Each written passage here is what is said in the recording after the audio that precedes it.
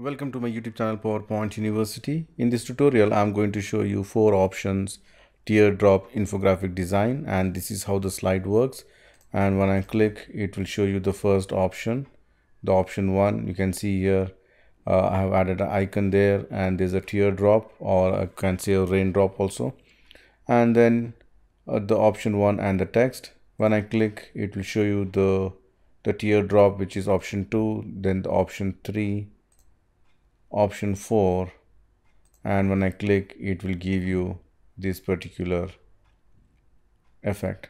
And one more slide, similarly I have done same thing. It will come the first one, the second, third, fourth, and then the line will come like this.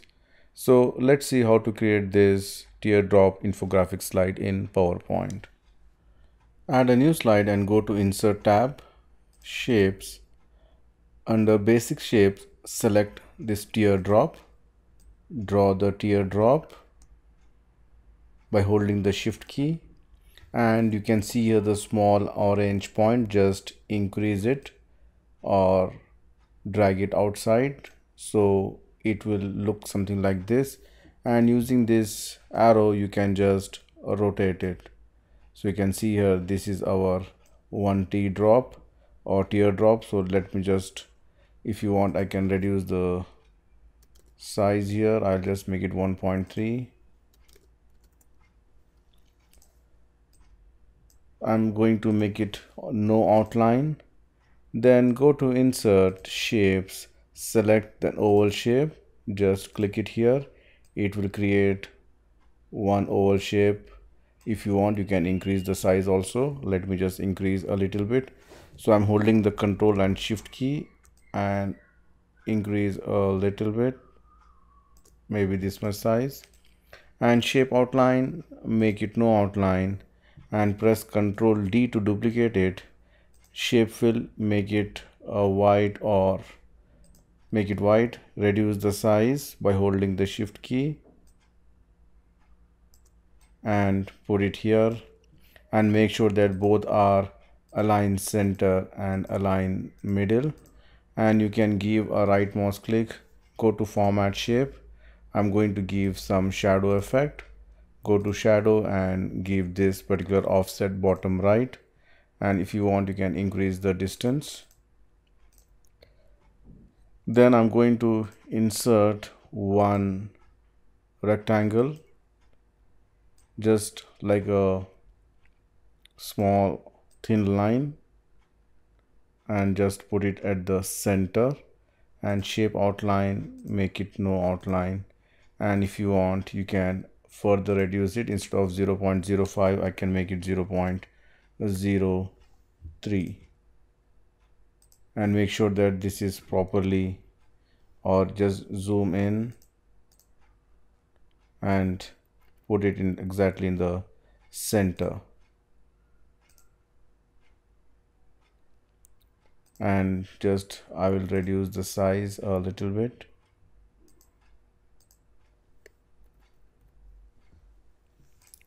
So you can see here one design is ready. The next step is select all the objects, or you can press Ctrl A also, it will select all the objects, and press Ctrl D to duplicate it and put it next to the first one, and make sure that this is properly aligned. Again Ctrl D, Ctrl D. So you can see here there are 4 drops, and I'm just going to reduce the size of this. So let me just go to Format, reduce it, and then I will just move this teardrop somewhat up, and this one also I'm going to reduce it.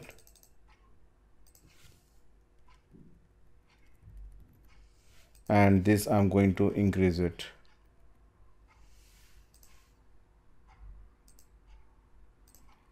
And then one by one you can change the color.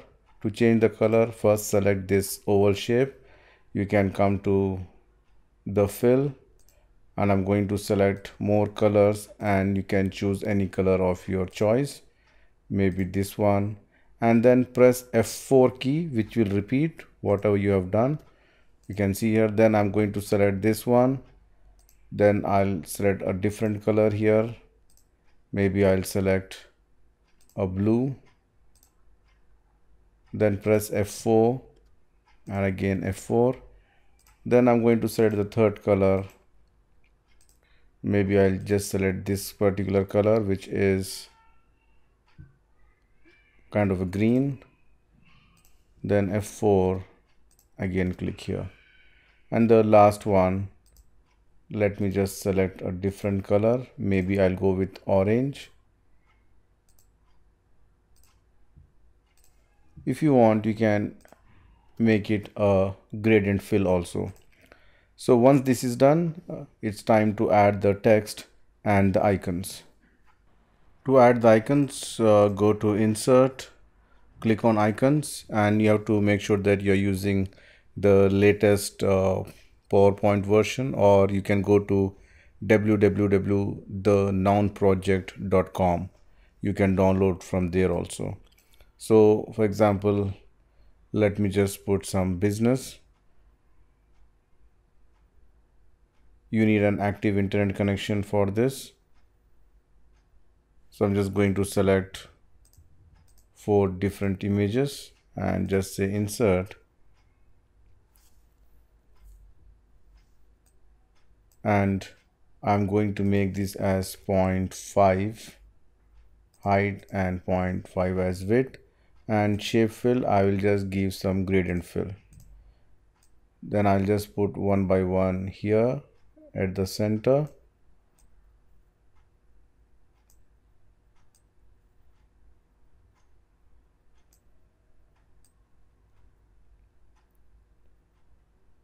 And then you can add the text here. Go to Insert, Text Box.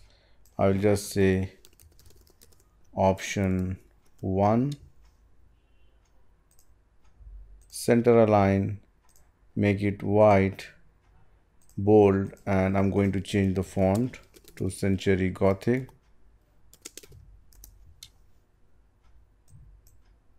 And put it here. This is option 1. Control D. This is option 2, option 3, and option 4. So let me just change the sequence. 3, 2, and below you can add some detailed text. Go to text box, type your text here, center align, reduce the size to maybe 12 and put it here. Control D, Control D again, and the last one.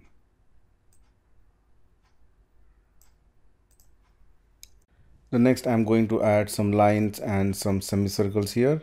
For that, go to Insert, Shapes, and select this one, which is a block R, and just click this, and I'm just going to make the size as 1.65 or 68, and you can just reduce the width by dragging this inside.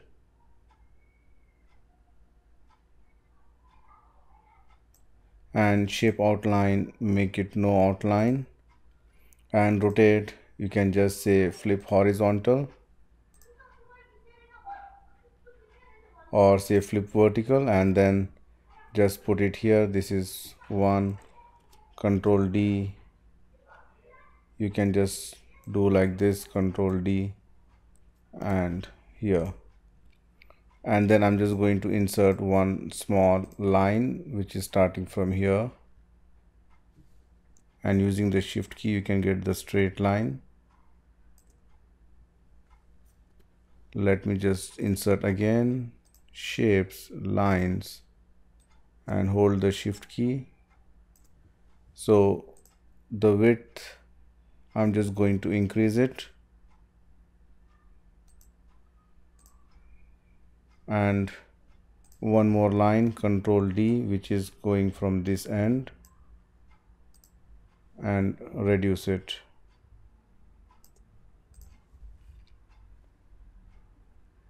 You can add your title here. I'll just say text box business title. I will just say Century Gothic, bold, increase the size, and you can add it here. And the last thing is to do animation. So before we add the animation, let me just group this as well as the white circle. Control G to group it.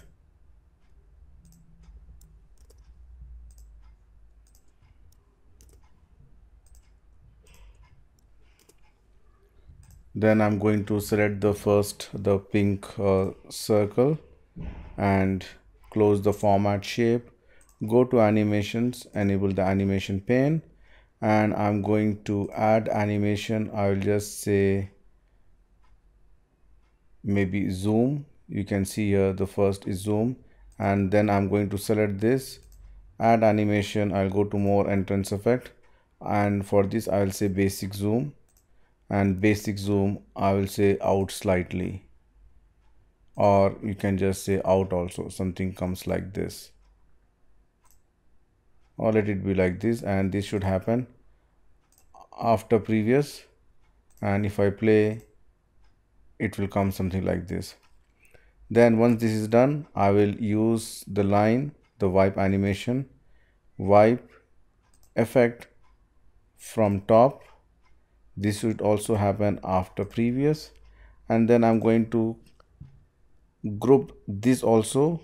Select the teardrop and the text, press Ctrl G. Let me just do it for all. Ctrl G.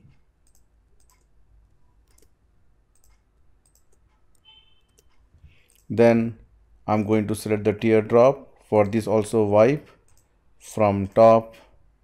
I can say with previous and with a little bit delay, and then the text should come. This is also wipe from top after previous. So if I play, it will come something like this. Then using the animation painter, I'm going to copy the animation to the other objects.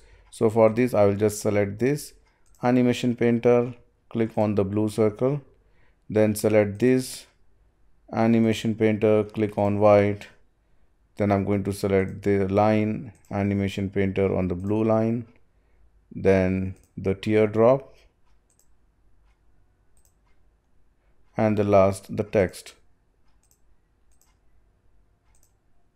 So let me just do for the other one. So I'm just going to select the blue first, click on animation painter, and click on the green one.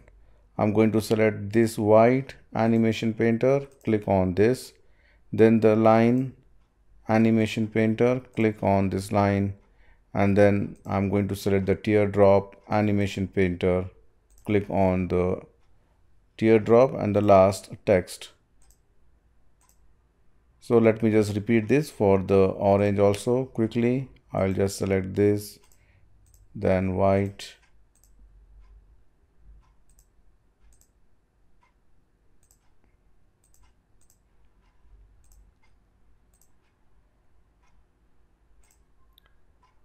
and the text. So the animation for this is over, and then I can use the animation for the business title. I can select the line. I will just say wipe. I will say from left, should happen after previous, and then I will select this semicircle.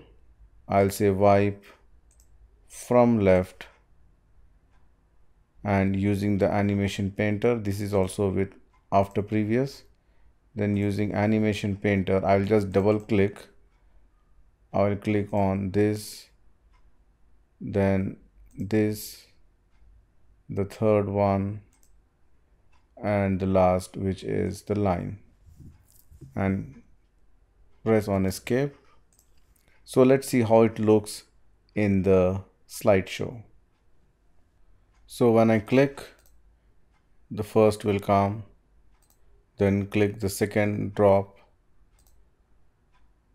the third drop, and the last four drop. After that, the line will come here.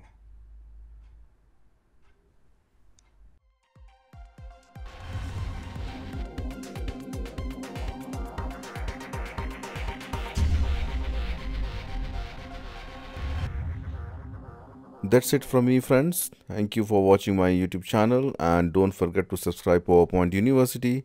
See you soon with more interesting stuff. Till then, goodbye.